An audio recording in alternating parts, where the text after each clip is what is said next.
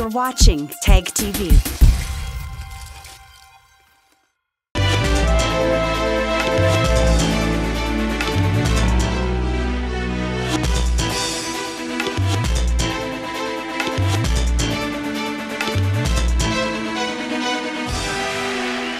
From Kashmir to Kanyakumari, India is a spellbinding mosaic of culture, tradition, languages and an extraordinary mingling civilization. Keeping its age-old culture maintained, today the country is taking huge strides in the path of development. Hello, I'm your host Uzma Jafri, and today in our episode of My India, we bring you some of the stories that will give you a glimpse of our country's diversity. India celebrates a number of festivals throughout the year. While some festivals are celebrated with equal pomp and show across the country, others are limited to a particular region only. One such festival is Marbat, which calls triumph of goodness over evil and is celebrated only in India's western Nagpur city of Maharashtra. Thousands of people recently took to the roads of the Nagpur city to celebrate the 141-year-old Kali Marbat festival, where devotees take out a procession of effigies meant to represent evil forces and eventually burn it. The main intention behind celebrating this festival is to safeguard the city from the attack of vicious evil spirits. It takes place a day after the Bullock festival of Pola that started in 1880 in the eastern part of the city. Dressed in traditional dresses, thousands of devotees took part in the procession carrying marbats or clay effigies of Kali and Pivli. While the Kali Marbat represents Bhosla Queen Bankabai, who surrendered to British power, the Pivli Marbat, which originally symbolized atrocities of the British rulers, today stands for social evils like corruption and epidemics. पिछले 2 साल की जो कालावधि जो गुजरी हुई है, उस कारण क्या हो गया, कोरोना के कारण लोगों को इस उत्साह का आनंद नहीं लेना पाया। इस साल जो हमारी जो नई गवर्नमेंट जो आई हुई है, उन्होंने सब खुला जो कर दिया हुआ है, इसलिए इस उत्साह को सभी लोग आनंद यानी एंजॉय करने वाले हैं और उसके कारण जो मिरोनोक जो निकलने वाली है, वो मिरोनोक भी निकलने वाली है। Though the festival is predominantly organized by the Teli and Koshti communities, others also participate in it with zest and ardor. A number of badgyas representing contemporary symbols of evil comprises another feature of the annual processions. The Marbat festival is being celebrated for more than a century now, and with time, the significance of the festival has also changed completely. Before India gained independence, the festival was primarily a way to arouse feeling of patriotism among people. But today, people celebrate this festival to draw the government's attention towards various social issues such as terrorism, natural calamity, diseases, etc. अंग्रेज़ों के ज़माने में तो अंग्रेज़ ही एक बुरी प्रथा थी, तो उसके कारण बाद में ऐसा हुआ कि कुछ अनिष्ट प्रथा जो देश में है या समाज में है, उसको भी इसके साथ जोड़ा गया और बाद में फिर राजकीय जो कुछ बुरे बर्ताव लोग करते हैं, उनको भी इस प्रतीक के माध्यम से बड़गे के रूप में चलाया गया। जैसे श्रीमंत महारानी जो बाकाबाई भोसले थी, हम पीछे देख रहे हैं, हमारे शुक्रवार दरवाज़ा है जो भोसले महाराज का बाड़ा है, तो भोसले राजा की जो रानी थी, द्वितीय महाराज रघुजी भोसले बाकाबाई, वो अंग्रेज़ों को शरण गई थी और अंग्रेज़ों के खिलाफ उसने हाथ मिला के अपने राज्य को खालसा किया था, ऐसा कहते हैं। लेकिन कुछ इतिहास संशोधक मानते हैं कि बाकाबाई जाने के बाद मारबत उत्सव शुरू हुआ है और संयोगवश बोलिए आज ही के दिन बाकाबाई का निधन हो गया था और वो बाकाबाई का जो ये है प्रोसेशन है वो निकला था। The Marbat therefore gives vent to people's frustrations and acts as a means of protest, albeit with an element of light-hearted fun. Sufism is being practiced for the last 1,000 years in India. The core belief of Sufism is that God is one and all individuals are a part of Him. The dargahs of Sufi saints have long been acting as a cynosure of religious unity in the country. One such dargah is that of Kalyar Sharif Sakir in the holy city of Haridwar, which has been presenting a picture of communal harmony for years. Take a look. Haridwar is amongst the holiest cities in India. Located on the shores of the river Ganges, the city is visited by lakhs of Hindu devotees for pilgrimage every year. However, The city also portrays a beautiful example of religious harmony and brotherhood, as the shrine of Kalir Sharif Sakir Sahib, situated in the city, is a place visited by people of different religious communities. यहाँ हिंदू मुस्लिम सिख ईसाई सब भाईचारा का message आता है यहाँ से, और यहाँ सभी लोग आते हैं, हर धर्म का इंसान आता है और सबकी मन्नत पूरी होती है। हर धर्म के लोग इसलिए आते हैं कि सबको मन्नत पूरी होती है। यहाँ को तो एक धर्म जो है आप एकता का प्रतीक है क्या। Hundreds of devotees from not just the city but from all around the country visit the dargah to offer prayers to the Sufi saint. People wait in long queues to get a glimpse of Mausoleum and to offer chaddars and flowers to the saint. Musicians also perform qawwalis, which are hymns and songs sung in praise of the saint. Be it Hindus, Muslims, Sikhs or Christians, people regardless of their caste and creed bow their heads at the shrine as one, thus showcasing the bond of unity and brotherhood between them. श्रद्धा हमारी सबके भगवान तो सबका एक ही होता है, नाम अलग अलग होते हैं, तो इसमें ऐसा कुछ नहीं है कि मुस्लिम आते हैं, जो भी जिसको मानता है वो सब धर्मों के लोग बराबर है यहाँ पर। संदेश ये है कि सब लोग यहाँ पर जो भी बाबा के दर पे आता है उसकी मुरादें पूरी होती है, और यहाँ पर ऐसा कुछ नहीं है कि मुस्लिम ही आते, सारे हिंदू लोग भी जो मानते हैं बाबा को सारे यहाँ पर आते हैं। यहाँ सभी मज़हब के आदमी आते हैं, हिंदू, मुस्लिम, सिख, ईसाई सभी तरह के आदमी आते हैं और अपनी मुरादों को सभी झोलियाँ भर कर ले जाते हैं। यहाँ से वो जाता है कि आपस में इत्तेफाक व इत्तिहाद, प्यार मोहब्बत, यहाँ कोई ज़ाति या धर्म का कोई मामला नहीं है। वली अल्लाह एक दरिया के मानिंद होते हैं कि सब उससे फैज़ उठाते हैं। यहाँ मज़हब और ज़ात पात नहीं देखी जाती, सब प्यार मोहब्बत से रहते हैं और सभी एक दूसरे से प्यार मोहब्बत करते हैं। Since ages, the Sufi saints like Kalir Sharif have propagated the message of spiritualism and harmony in our country, and their teachings are still playing a significant role in strengthening the thread of secularism. Now a roundup of some of the major stories that made news recently. A motorcyclist weaves through the chaotic streets of India's capital New Delhi wearing a special helmet fitted with filters and a fan at the back. Shelios Technolabs, the developers of the helmet, said it is the first of its kind in the world, and added lab tests by an independent laboratory show it can keep more than 80% of pollutants out of users' nostrils. ये actually में anti air pollution है, और इसमें जब आप pollution में जाते हैं तो इसमें बिल्कुल भी पता नहीं चलता कि आप पॉल्यूशन के अंदर हैं, और बिल्कुल आपको ब्रीथ ऐसा लगता है आप जैसे एज होम आप फील कर रहे हैं बिल्कुल ही, और बिल्कुल कंफर्टेबल है, और पॉल्यूशन का बिल्कुल पता नहीं चलता है इसमें कि पॉल्यूशन भी बाहर आउटडोर में आपका बहुत पॉल्यूशन हो। In 2019, Pathak began sales of the helmet, which was fitted with a replaceable filter membrane and a fan powered by a rechargeable battery that can run for 6 hours. India's Science and Technology Ministry hailed the helmet as offering a breath of fresh air for bikers. The new version is expected to hit the streets within a few months, possibly in time for winter in India and an accompanying season of agrid smog.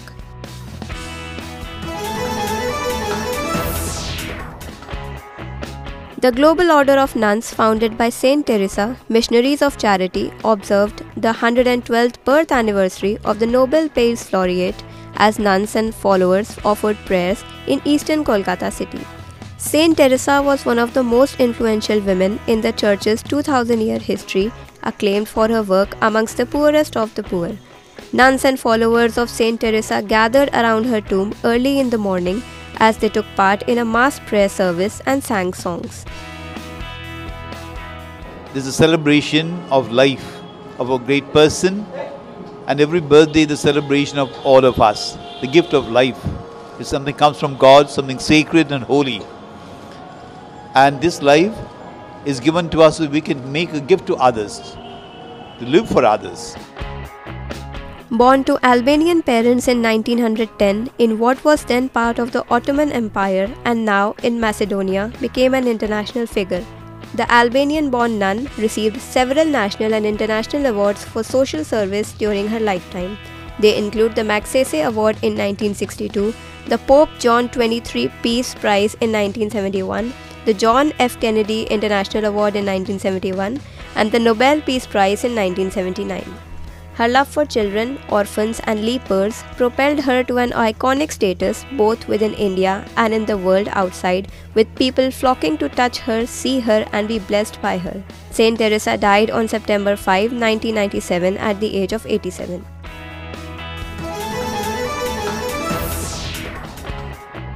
The commissioning of indigenous aircraft carrier INS Vikrant will give India the ability to join few nations that have been able to design and construct such carriers, Indian Southern Naval Command Chief Vice Admiral M.A. Hampiholi said as the ship geared up for commission.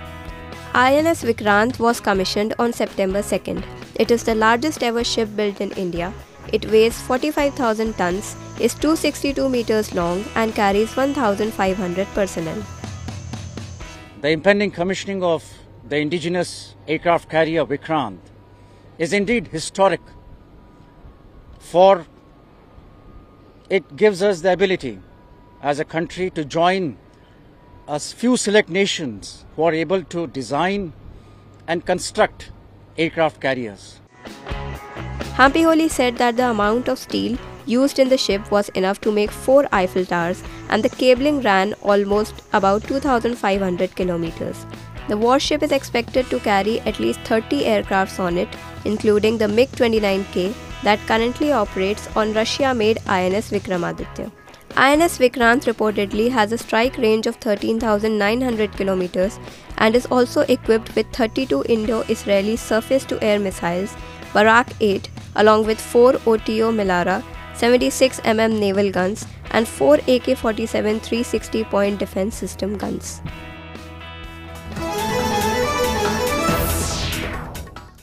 India has left the entire world spellbound with its ability to be home to a number of different religious communities and ethnicities. It is quite common to see people of different religions actively participating in each other's festivals and occasions. With the ongoing Ganesh Chaturthi festivities, a beautiful example of religious unity was seen in Kanpur city of Uttar Pradesh, where people of different religious communities established the Ganpati Pandal. Have a look.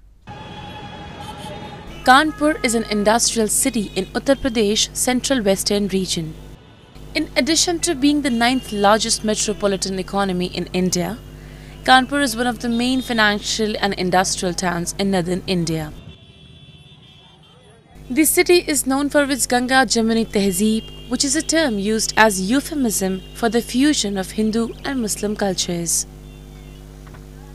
It is due to this way of life that people of different religious communities are often seen celebrating each other's festivals with great zeal and fervor. ये है कि गणपति बाबा आज से शुरुआत हुई है त्यौहार की, तो हम लोग सभी हिंदू मुस्लिम सिख सभी भाई लोग जो है इसको सजा रहे हैं और क्या नाम है त्यौहार मना रहे हैं। और हम भी यही चाहते हैं कि हर देश में हर प्रदेश में सभी इसी तरीके से मनाएं, भाईचारा मनाएं, रखे रहें, भाईचारा से करें। जैसे कि पहले से लोग पुराने लोग जुड़े थे भाईचारे से तीज त्यौहार में, अच्छे बुरे में, इसी तरीके से आज के दौर में भी सब ऐसे ही जुड़े रहें और मोहब्बत प्रेम करते रहें। Ramnarayan Bazar area of Kanpur has a mixed population of people from different religions who have been residing here for years and have been celebrating all occasions together harmoniously.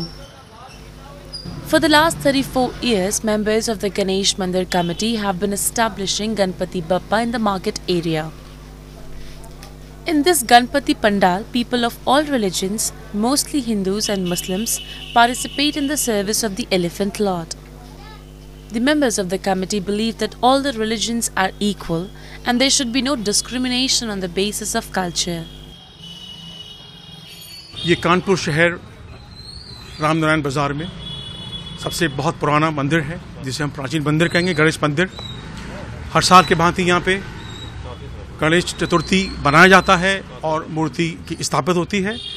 35 सालों से 34-35 सालों से ये कार्यक्रम होता जा रहा है।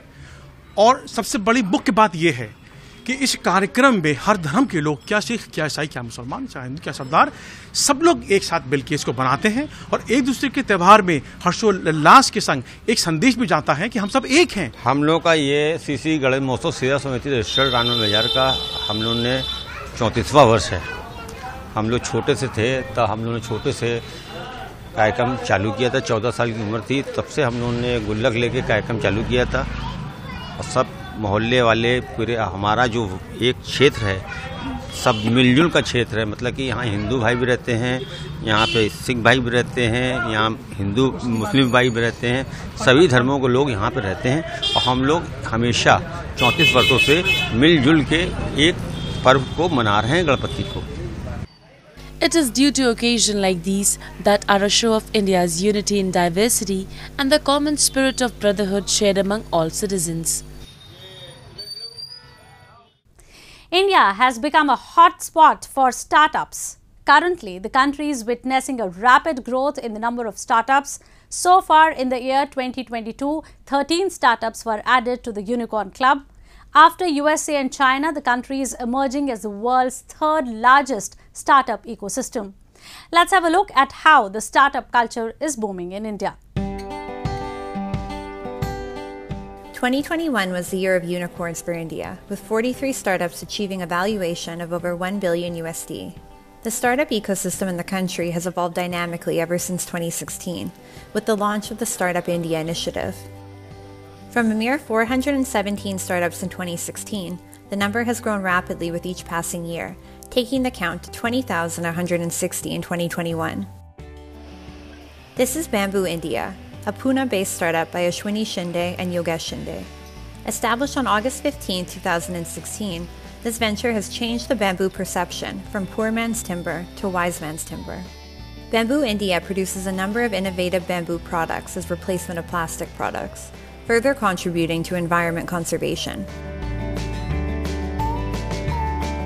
Even though we are the world's second largest bamboo growing nation, and we are only exporting 4% to the global market. So I thought, why not the things we should take up, because this is something directly related to the farmers. You can have lots of angles towards it, like Plastic Free India or Swachh Bharat Mission or Atmanirbhar Bharat or Skillful India. So all those missions can fulfill with this bamboo. So that's why I started this venture in bamboo. Bamboo India is among the 13,519 startups operating in Maharashtra, which is also the state with the highest number of startups, followed by Karnataka, Delhi, Uttar Pradesh, and Gujarat. In today's climate, startup culture is attracting many young entrepreneurs. Boards of Indian companies are also increasingly including younger members. As per data from the Ministry of Corporate Affairs, more than a third of people who received a direct identification number, or DIN, in the last fiscal year were aged 30 years or younger. A DIN is an 8-digit unique identification number, which is allotted to an individual who is the director of a company.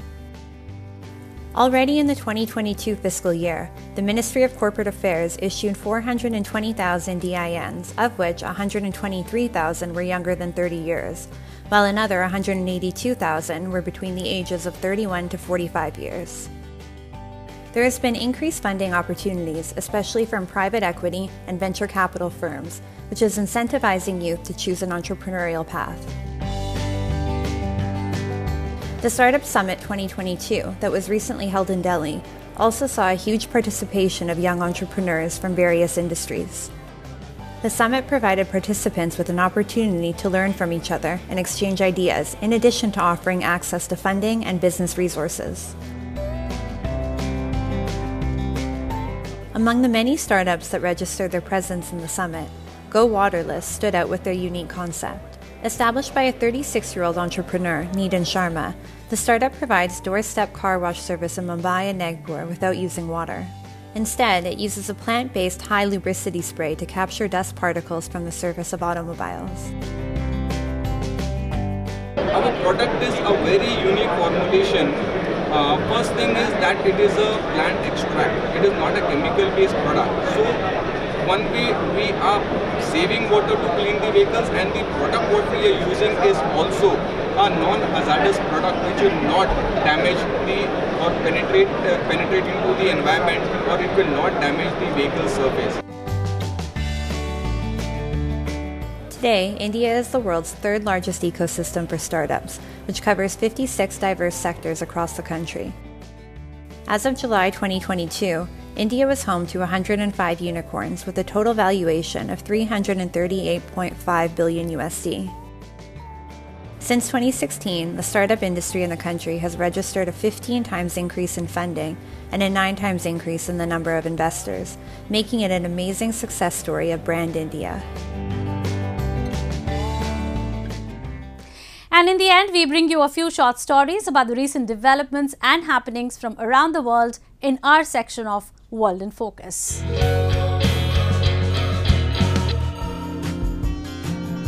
The Tomatina Food Fight Festival returned in the eastern Spanish town of Bunol after a 2-year break due to the pandemic, with thousands of unbridled revelers hurling 130 tons of overripe tomatoes. Around 15,000 people fought, splattering the fruit on each other, leaving a smelly red pool of crushed tomatoes in the Bunol's main street where the action happens. Yeah, it was different than I expected. I didn't expect full tomato. It hurt, but it was so much fun and totally worth it. The Tomatina's 75th edition started at midday after a firecracker was set off, giving the signal to 6 trucks loaded with tomatoes to drive through the main street, distributing the sappy projectiles for an hour, while partygoers threw them and covered each other in red juice. The Tomatina is said to have originated from a spontaneous bust-up amongst villagers in 1945.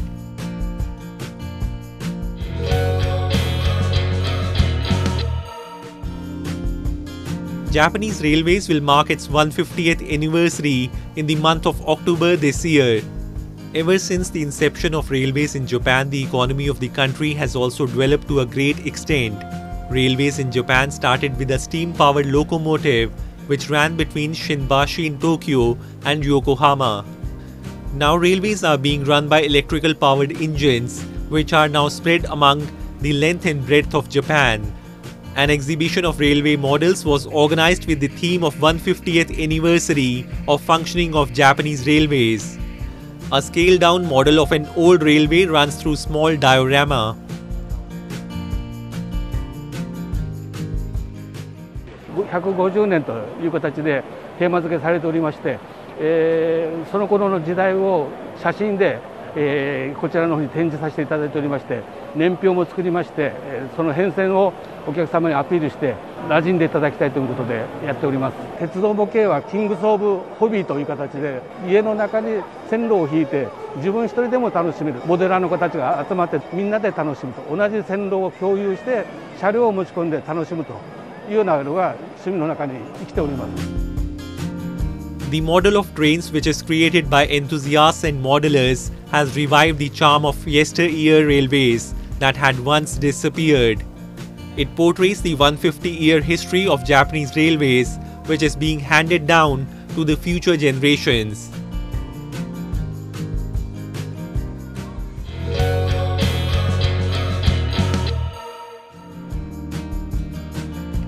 Saudi and international falconers, breeders and falconing enthusiasts gathered at the International Saudi Falcon and Hunting Exhibition in the capital Riyadh, where they shared their love for the animal and its hunting techniques. كنا نحجز طيور في الخارج عند المنتجين في الدول الأوروبية. الحين طال عمرك صارت الأوروبيين والطيور المنتجين يجونا في بلادنا. وصاروا كل العالم عندنا في تحت مظلة واحدة، وصار الصقار السعودي والصقار الخليجي بشكل عام يجي طال عمرك ويختار الطير اللي يعجبه ويشتري وبأسهل شيء. The exhibition's 4th edition witnessed the participation of local and international falconers and breeders, with 25 sections stretched over a space of 100,000 square meters, organizers said. Local participants say that buying the animals has become easier as European breeders visit the exhibition, which also witnessed higher sales of hunting guns. The exhibition ran from August 25 until September 3.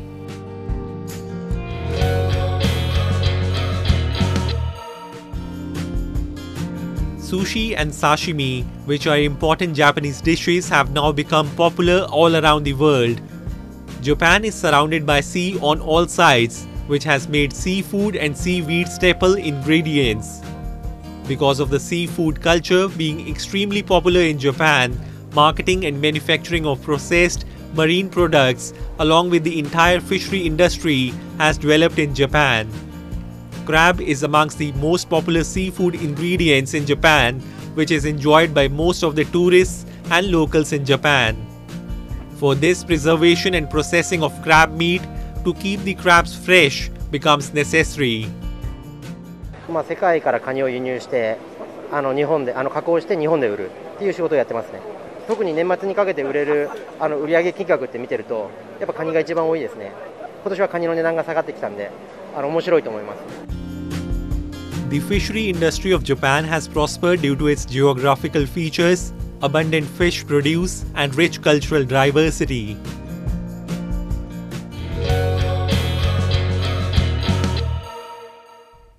That's all we have for you this week. Your comments and suggestions are important to us. Do give us your feedback at myindia@anin.com.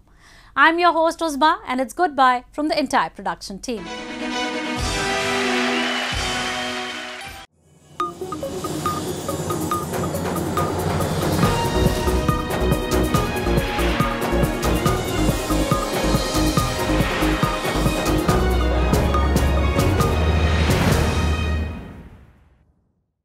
Subscribe TAG TV YouTube channel and press the notification button.